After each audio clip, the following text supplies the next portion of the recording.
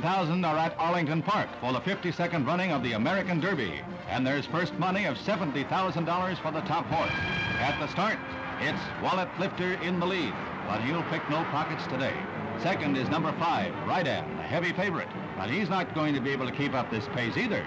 The 2 leaders leave the other 4 horses behind early in the race, but there's a nag in there named Black Sheep, and they're not pulling any wool over his eyes.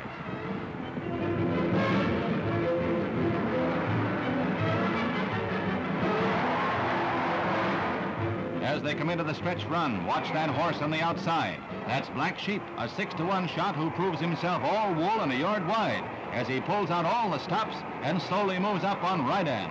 The race is a heart-stopper as Johnny Longden guides Black Sheep into the lead. Black Sheep heads for the big purse that is more than all his previous winnings put together. Black Sheep, he has plenty of wool.